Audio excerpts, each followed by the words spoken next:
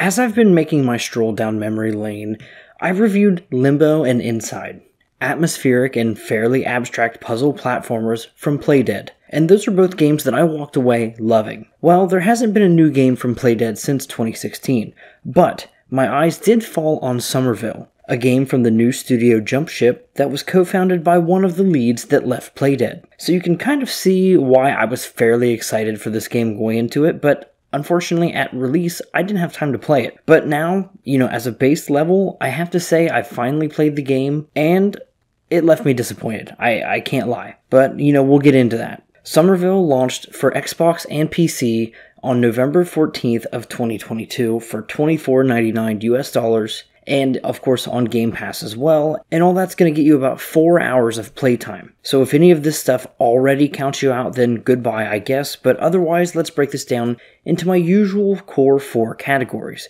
the story, the gameplay, the visuals, and of course, the sound design.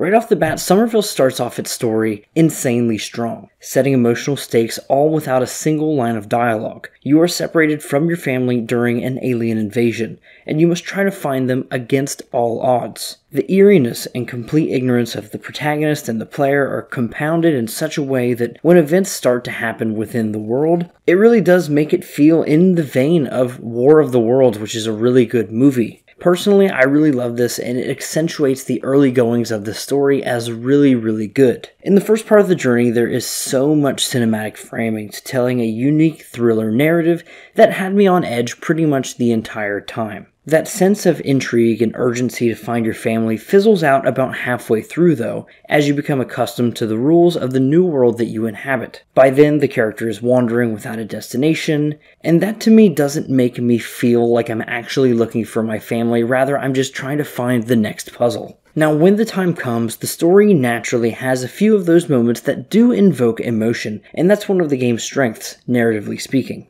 And while I didn't enjoy the second half of the game, one thing that I do want to give props though is the ending. There are multiple endings to the game, and it's really easy to actually reload that final checkpoint and get all of these endings. That's entirely what it's based off of. There aren't really collectibles that you need in that sense. There are multiple endings to the game, and it's really easy to reload that final checkpoint and get them all, as it isn't tied to any collectibles. And all of the endings make sense. I'm looking at you. Now throw in some actually really cool sci-fi concepts and you've got yourself a really unfortunate story of a great premise wasted on some meh execution in the second half. They had me in the first half, not gonna lie. But let me explain a little bit further with the gameplay, because I feel like the story and the gameplay go hand in hand here. The main loop in Somerville is to solve puzzles and escape danger in an effort to move forward and find your family. One aspect that I praised Playdead's Inside for was the free flow and fluid motion of the player character. In Somerville, that's far from the case. The number one thing that you're doing in Somerville is moving. First off, it's easy to get stuck on edges of the path when you're in a chase sequence.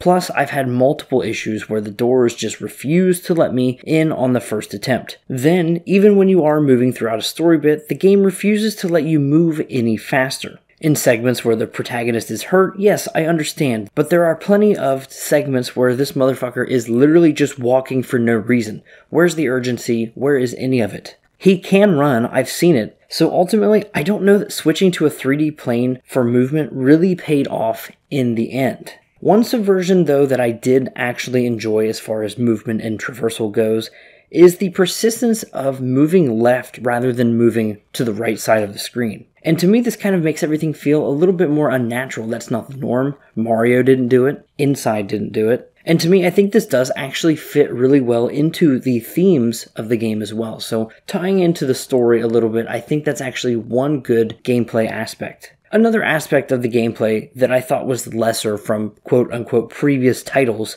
was that there is no jump button here. Instead, Jump Ship opted for a new puzzle input in the form of your superpowers, or at least your ability to manipulate an alien substance into solids and liquids. But we'll say superpowers, I think that's just easier to do. I actually like this mechanic a lot. You need to use a light source, be it a lamppost, a flare, or even a car's headlights to amplify your abilities. Breaking down alien structures to pass obstacles, or even solidifying a pool of liquid into a bridge are some of the more basic examples. Though I will say the game goes all in with this. The more you melt, you'll actually amass more of a body of liquid, filling up to reach new areas, or even solidifying a mass around an object to hold it in place. This to me all feels really cool, and it lets you play out all of the science fiction that I talked about earlier. And the use of physics is always something that I really enjoy in puzzle games. Now, as I've already said, Somerville isn't on a 2D plane, at least not fully. There's plenty of sections in 3D spaces,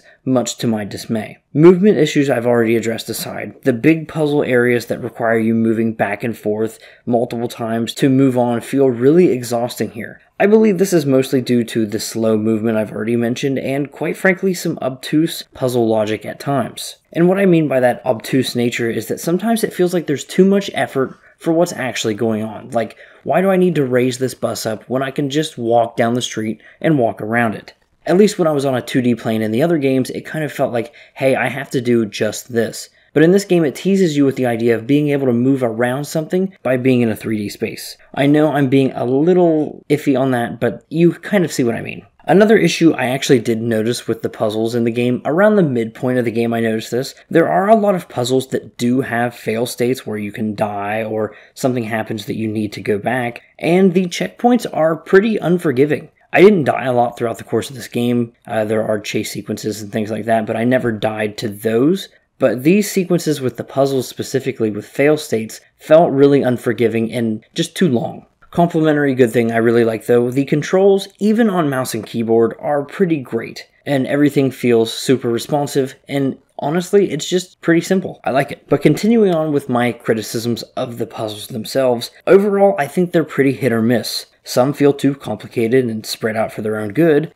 And another thing about the puzzles that I think, rather than missing, that they actually do hit is the idea that they do have that eureka moment, where the game kind of transcends these shallow lows and gives some amazing highs. These satisfying puzzles always involve the player needing to use their abilities to impact the state of the alien matter scattered all around, whether it be using your blue ability to melt the matter, the red ability to solidify it, or even some combination of the two. There's always new ways to use the physics and the platforming styles of challenges, and I really enjoy how they implement a lot of these. Ultimately, Somerville is a game that had predetermined expectations from many fans going in, myself included. While there are big steps taken to subvert these expectations, in the end it just doesn't pan out. My biggest issue, of course, being that the 3D plane doesn't feel very good, and it doesn't feel justified, and it hasn't earned the right to be there. Now next up we have the visuals, and this to me is one of the most striking aspects of Somerville,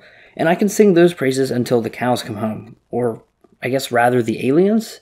Anyways, the game features that hard, minimalist look that I love. However, while keeping the sharper edges, it still skirts the line of having so much detail poured into every scene. My favorite visual aspect are the alien structures, enemies, and, well, the substances too. The polygonal, symmetrical nature of it all is beautiful and quite the opposite of something like H.R. Giger's art from Alien.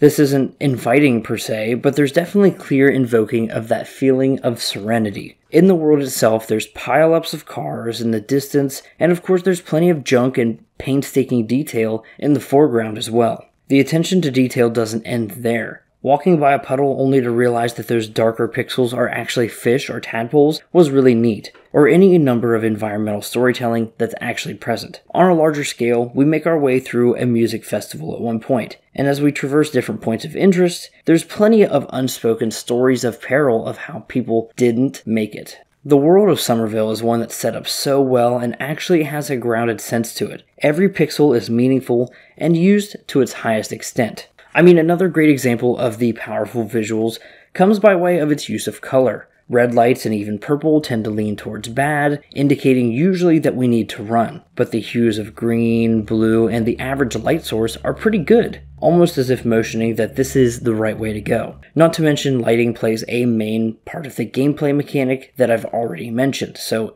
on top of that, thematically, each of the power's colors are also used to indicate different emotions, I think. And that's really cool to see that play out as well, especially as you get into the final parts of the game. I know I've been saying a lot of praises here, but my experience wasn't without issues. I'm not saying bugs, as I really only had the one where I couldn't walk through the door, but rather issues I had with the core design. As I've already expressed, I'm not really the biggest fan of the jump to the 3D environments. With that, sometimes it's pretty hard to parse exactly what you need to do in those big puzzle spaces, and even where you need to go. And while the fluidity of traversal animations weren't quite as high as I expected, I have to say that all of the interactions within the world are actually quite incredible. But when you're in a 3D space and you're doing these puzzles and you're not exactly sure where you can go, that's when it really feeds into that frustration. But as I look back on the visuals, I'm really impressed with the look and feel of the game. If there's one thing that gets me excited for Jumpship's next game, it's the striking imagery that they've already been able to create. But as we move on to the fourth and final category, we have the sound.